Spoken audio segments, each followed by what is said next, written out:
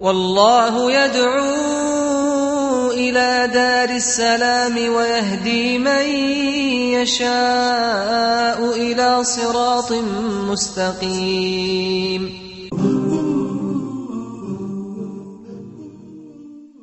إن الحمد لله نحمده ونستعينه ونستغفره، نعوذ بالله من شرور أنفسنا ومن سيئات أعمالنا، من يهده الله فلا مضل له ومن يضلل فلا هادي له. أشهد أن لا إله إلا الله وحده لا شريك له، وأشهد أن محمدا عبده ورسوله. يا أيها الذين آمنوا اتقوا الله حق تقاته ولا تموتن إلا وأنتم مسلمون.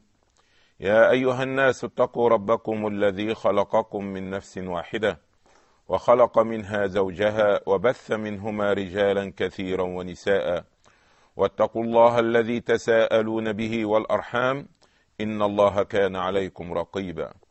يا أيها الذين آمنوا اتقوا الله وقولوا قولا سديدا يصلح لكم أعمالكم ويغفر لكم ذنوبكم، ومن يطع الله ورسوله فقد فاز فوزا عظيما. أما بعد، فإن أصدق الحديث كتاب الله، وخير الهدي هدي محمد صلى الله عليه وسلم، وشر الأمور محدثاتها، فإن كل محدثة بدعة، وكل بدعة ضلالة، وكل ضلالة في النار، وإنما توعدون لآت وما أنتم بمعجزين.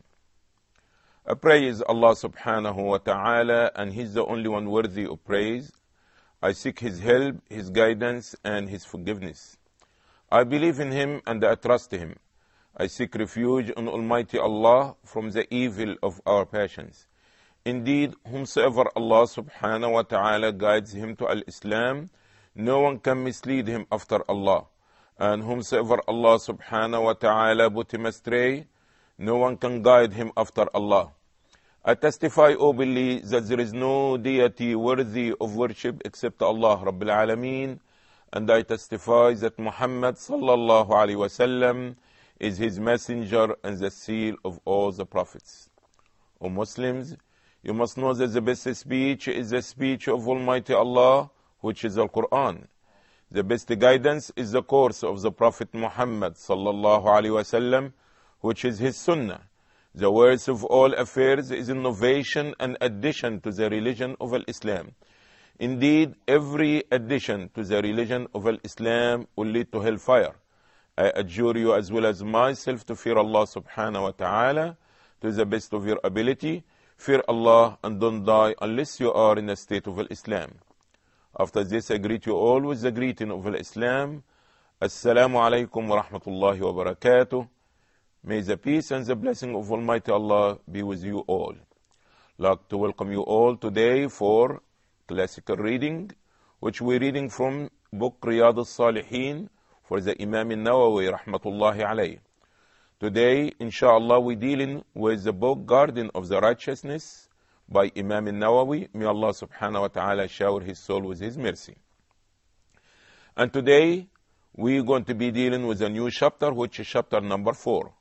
Hopefully that you have your book with you today. And this is going to be Dar es Salaam publication version. And it's going to be volume number 1, chapter number 4. And this chapter deals with truthfulness. Bab al-Sidq. Allah subhanahu wa ta'ala is saying, يا أيها الذين آمنوا اتقوا الله وكونوا مع الصادقين. This is Surah At-Tawbah, Repentance, verse 119. Allah say, oh, you believe, fear Allah, have the taqwa of Allah, have God conscious, and be with the truthful ones. And we need to stop here a little bit, that the calling on those who believe, or who you believe, have the taqwa of Allah, and be with who? Be with the truthful one. So this is something very important. Where do you sit? With whom do you socialize? What is your environment? You as a Muslim, you have to sit with Muslims. You as a believer, you're supposed to be surrounded with the believers. You a person want to be honest and truthful, you have to be with the truthful ones. Those who keep their promise, those who say the truth, those who try to do the right action, because the environment has impact on our soul and in our heart. So Allah subhanahu wa ta'ala said, وَكُونُوا مَعَ الصَّادِقِينَ. So if Allah wants you to be with the Sadiqeen, you shouldn't be with the other people, the sinful one, the liar one. This is something very important, because the Sidq, to say the truth, is part of the main characteristic of Al-Islam, to such a degree that the Prophet ﷺ been known to be As-Sadiq Al-Amin. This is something been even known about the Prophet ﷺ before he became the messenger of Allah sallallahu alaihi wasallam. We have very important hadith. We start in this chapter, hadith number 1, which reported by Ibn Mas'ud, may Allah be pleased with him, that the Prophet of Allah sallallahu alaihi wasallam is saying, "Inna as-sidqa yahdi ila al-birr." That the Prophet sallallahu alaihi wasallam is saying that indeed truthfulness leads to righteousness. عليكم بالصدق إن الصدق يهدي إلى البر وإن البر يهدي إلى الجنة وإن الرجل لا يصدق ويتحرى الصدق حتى يكتب عند الله صديقا أو كما قال صلى الله عليه وسلم.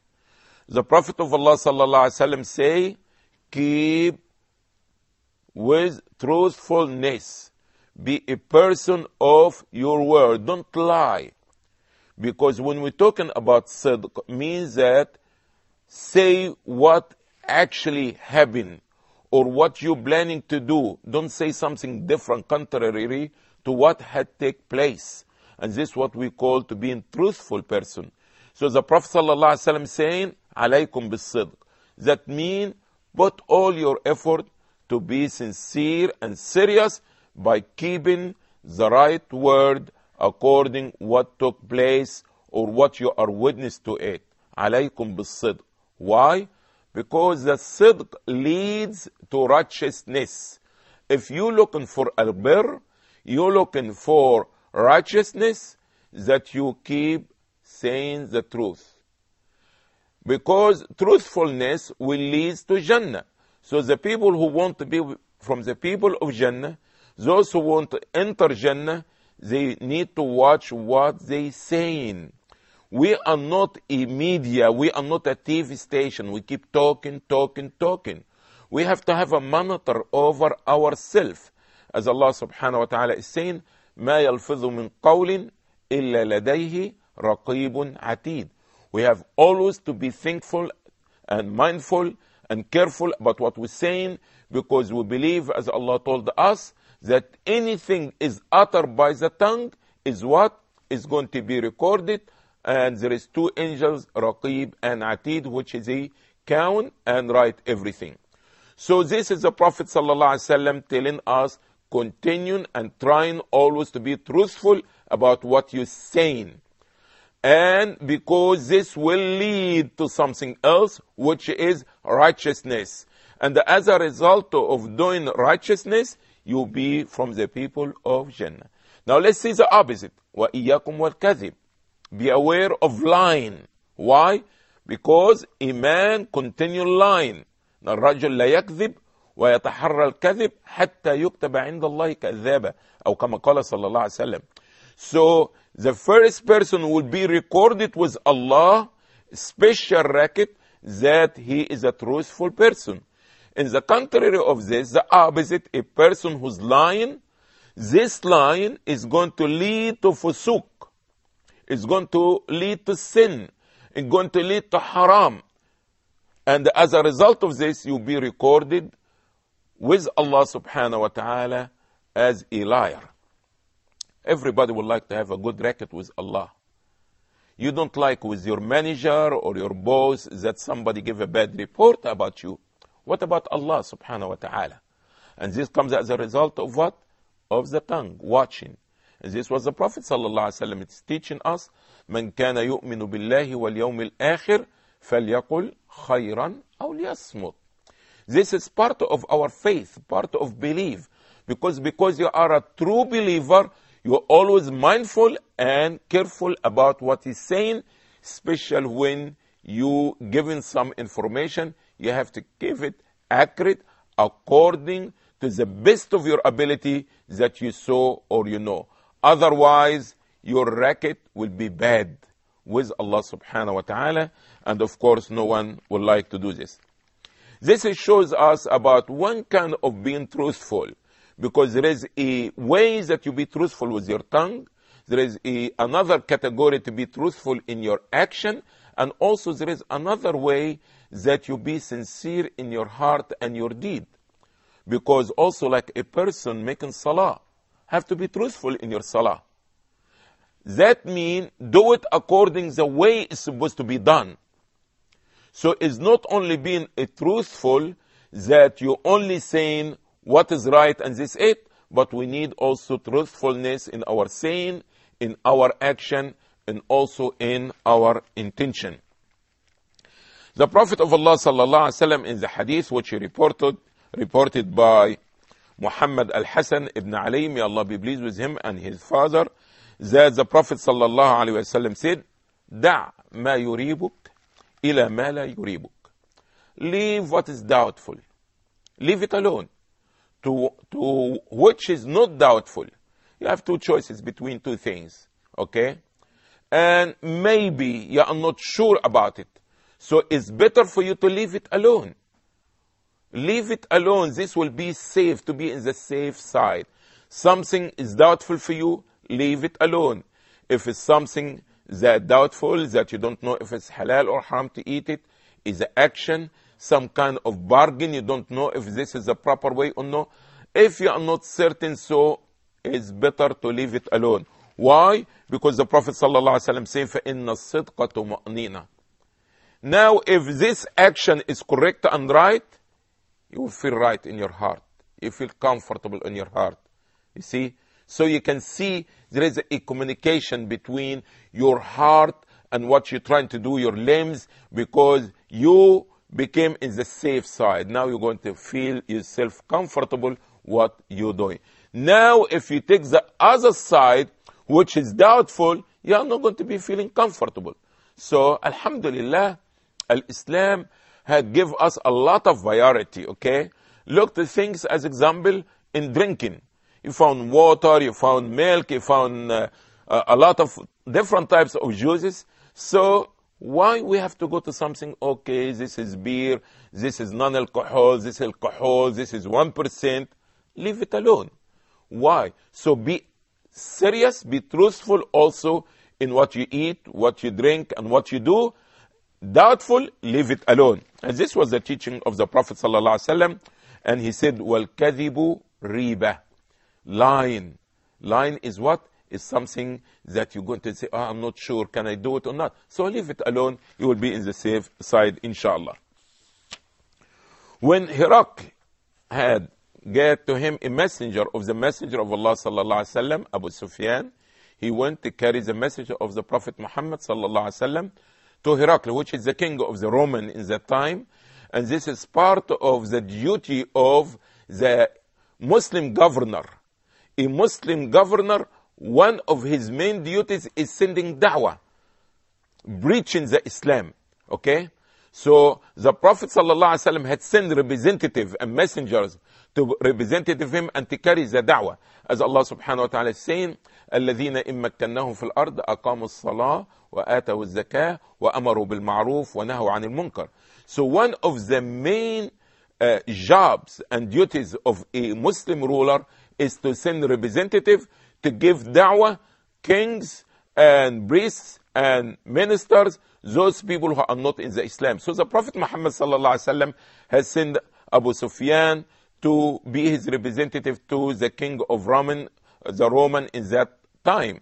So he was asking about the Prophet sallallahu alaihi wasallam, and he said, what does this Prophet teach you?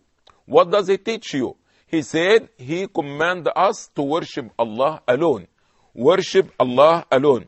And don't associate any partner with him. And leave alone what you had inherited from your ancestors of saying or worshiping. And he said, وَيَأْمُرْنَا بِالصَّلَاةِ وَالصِّدْقِ. And he commanded us to pray and to be truthful. This is something very important. So the same way that Islam teaches us to pray, which is a relationship between you and Allah, it teaches you also to be what? To be a truthful. Don't lie. Be honest with the people and tell them what happened exactly. So he said, يَأْمُرْنَا بِالصَّلَاةِ and الصِّدْق. So he can see that how important the salah is, and in equal to this, being truthful. This was the Prophet sallallahu alaihi wasallam had commanded him to do. The Prophet sallallahu alaihi wasallam is showing us also in the action and in the dua and what you aim in, what is your goal in this life. This is very important hadith which the Prophet sallallahu alaihi wasallam is saying in hadith which he reported by Abi Thabit, and it been said that Abu Sa'id and said, من سأل الله تعالى الشهادة بصدق من سأل الله تبارك وتعالى الشهادة بصدق بلغه الله منازل الشهداء وإن مات على فراشه. A person who is his intention, his hope to be martyred in the cause of Allah, Allah subhanahu wa ta'ala will elevate him to the level of the martyrs, even if he die in his bed. But he said, oh Allah, marzuqna shahada. And sometimes there's a person making dua, he's making dua and he's talking to the other person and say, and he giving you signal and do this and do that. And so there is no even khushu' in the dua. His mind is not his dua. If you are sincere asking Allah subhanahu wa ta'ala something, and Allah sees that you are truthful in what you asking and what you begging, which you understand will understand the level, the higher grade of a person who died in the cause of Allah. As the Prophet sallallahu alaihi wasallam had told us, that in the hadith, which is the meaning is, إن في الجنة 100 درجة ما بين كل الدرجة ودرجة كما بين السماء والأرض. Subhanallah. He says, the Prophet ﷺ, in Jannah, in heaven, in paradise, there is 100 ranks level, and the distance between every level and the next one as much as what's between the heaven and the earth. Subhanallah. Can you imagine 100? And he said that all this Allah had prepared it for who? Those who struggle in the cause of Allah, for the mujahideen. 100 درجة, 100 ranks. So a person can reach this level with sincerity in his dua, his sidq, his truthfulness, when he is begging Allah subhanahu wa ta'ala. And he said, فَإِذَا سَأَلْتُمُ اللَّهَ الْجَنَّةَ فَاسْأَلُوهُ الْفِرْدَوْسِ. If you beg Allah for Jannah, ask Firdaus, one of the levels. He said, because this is the midst and the best and the highest of Jannah. Above it is the throne of Almighty Allah. So if a person sincere, truthful in his dua and say, oh Allah, rzuqni shahada, oh Allah, make me die in your cause, and he's truthful about what he's saying, he meant it, Allah will give him this reward and this level, even if he die in his house, in his bed. Subhanallah. Why? Again, because this is what is Islam wants you to be truthful with the people, be truthful with Allah subhanahu wa ta'ala in all action that you may doing, so you can reach such a great way. Again, the Prophet Muhammad sallallahu alaihi wasallam telling us about a person being truthful in bargain, and say al-bay'an bil-khiyar, which is the buyer and the seller, or the seller and the buyer. They have a choice negotiating their item as long as they are still in the same place. You in the marketplace, or you in the shop or the supermarket, we can bargain. Even if we agree about the price, I still have the option to say, this okay, as long as I didn't leave my spot. Okay? So this is an issue here that we want to relate something. Islam is not a religion of a mosque. Islam is a religion of of totality, everything in your life. Why Islam talks about, you understand, dealing with people to being truthful, and after this come talking about people buying and selling. So in Islam we don't have dunya and akhirah. You see, we don't have this separation like state and church. We don't have it. Everything's supposed to be Islam, and everything need to be conducted according to Islam. As Allah subhanahu wa ta'ala say, قُلْ إِنَّ صَلَاتِي وَنُسُكِي وَمَحْيَايَ وَمَمَاتِي لِلَّهِ رَبِّ الْعَالَمِينَ. Say, my prayer, my sacrifice, my daily life, even my death is for Allah and by Allah. So we don't have this separation, which may be in other beliefs or other religions. Everything in your life as a Muslim is supposed to be Islam. So now your relationship with Allah in dua, in salah, have to be truthful. And with the people, when you talk to them, you have to be truthful. Don't lie to them. And even when you buy and you sell with the people, also you have to be truthful. And you have the choice, as long as still in the supermarket or in the center, that you can dismiss this kind of bargain. So the Prophet ﷺ say that مَا لَمْ يَتَفَرَّقَا, as long as they did not separate it from each other. So now what's going to happen? The buyer maybe is not truthful in what he paying. Maybe he giving you fake money. The other person who's selling, he may understand giving you something rotten is not good. So this is also being truthful in your action. Not only truthful only when you speak. So now Islam wants you to be truthful in how you deal with the people. And we know the story of this man, the Prophet ﷺ, to show you how Islam is Islam of everything. Street, mosque, family life, business, war, peace, social life, economic life, everything is Islam. The Prophet ﷺ didn't stay in the mosque only making prayer. The Prophet ﷺ, he went to the marketplace acting like what? An inspector. Today we know that the city send other people to see if they are licensed, see if the food expire or not, all these things. This been started already by the Prophet Mohammad ﷺ. And he showed us the proper leadership, and the proper imam is not a person who stands in the minbar and says it. The Prophet ﷺ went in the marketplace. And after this he came and he checked the food. فرسول الله صلى الله عليه وسلم, he saw a صبر الطعام, like a pile of food. So صلى الله عليه وسلم, he أدخل يده في الطعام فأصاب بلله فقال ما هذا يا صاحب الطعام؟ قال يا رسول الله أصابته السماء. The Prophet صلى الله عليه وسلم, an inspector. And this is the truthfulness of imam, of a leader. He went to the marketplace and he sees this a pile of food. He stick his hand inside. The Prophet ﷺ, he felt that the wheat or the rice or whatever they have is wet. The Prophet ﷺ said, what's wrong? What's going on? Say, oh Prophet of Allah, it was raining, you understand, the food got wet. You see, he tried to make excuse. You are not truthful. He kept the wet, the rotten food inside and the good food outside. So what was the answer of the Prophet ﷺ? هَلَّا جَعَلْتَهُ فَوْقَ الطَّعَامِ حَتَّى يَرَاهُ النَّاسِ مَنْ غَشَّانَ فَلَيْسَ مِنَّا. Why you didn't leave it in the front so everybody can see it? Whosoever deceive us is not part of us. Subhanallah. Look, this is what's Islam.